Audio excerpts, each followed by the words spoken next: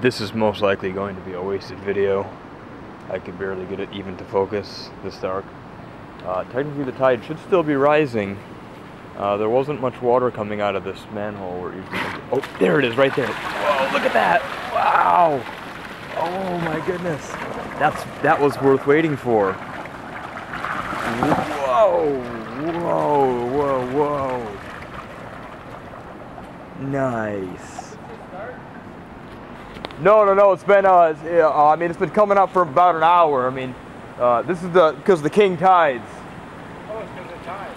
Yeah, it's the tide. See, every once in a while it blows out of that manhole. It's almost popping the cover off. Oh, wow. Yeah, it's pretty cool. I mean, it does that everywhere that we have a low spot like this. Yeah. When the sea is high, it comes up to the drains, except in Miami Beach because they got manual pumps shoving it back out. But here, I've never seen that before. Like, I've seen it. Like lift the whole manhole out. Yeah, I think it's because it's having a little problem between the pressure from other drains and then the pressure from the sea, and somehow, because it was putting out water steady like that. That's normal for the manholes to do that when the tide is high. But I've never seen it like stop and then blow up and then stop like that.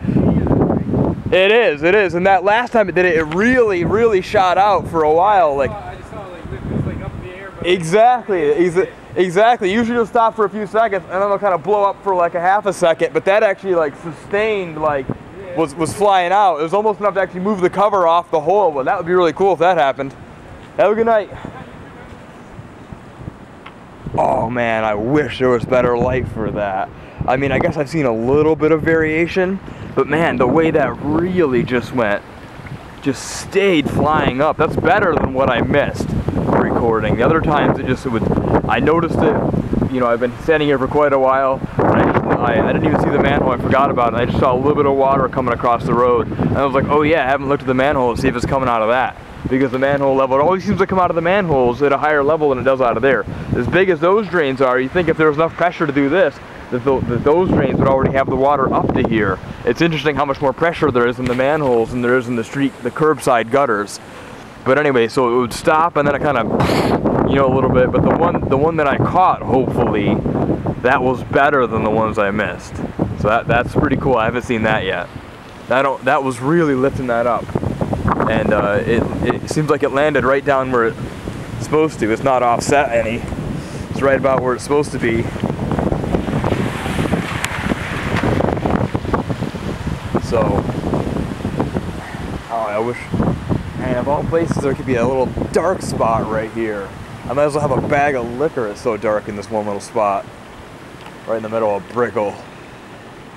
The heart of Brickell. Oh man. But what I think it is, maybe, and this is, you know, speculation, the fact that it's like it's a different system. This is a manhole to a sewer.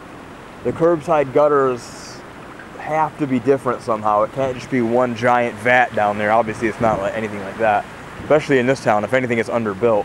But anyway, the amount of aperture there is from the curbside gutters, you would think that as easily as the water comes out of there with no apparent pressure visible, if there's enough pressure somehow in these, wherever the manhole is connected to, that is pushing the water up through with pressure at a higher elevation than the water is down there. It's interesting, I guess.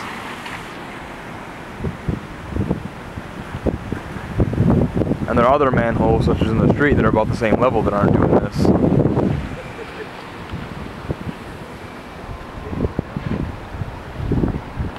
It's coming out with more and more pressure now.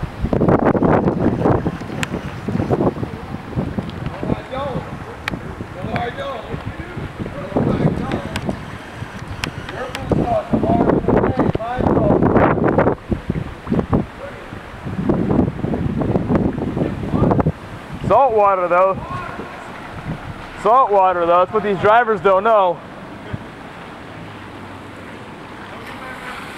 Yeah. And I don't see it in this gutter, although the first time I recognized this spot, I swear I saw it gush out of this gutter, kind of like a burp. Basically the same as what the manhole did.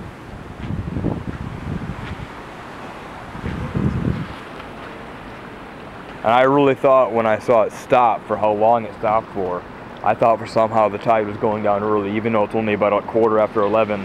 This tide should be, I don't know, 11:30, midnight. It's got to be, this is a late one for sure. But it's not, and I thought it was lowering over there, but it's not. So, and this is not, according to the trajectory of what the past few tides have been doing, they've been dying down since Sunday. This is a decent amount of water for being several days past the peak.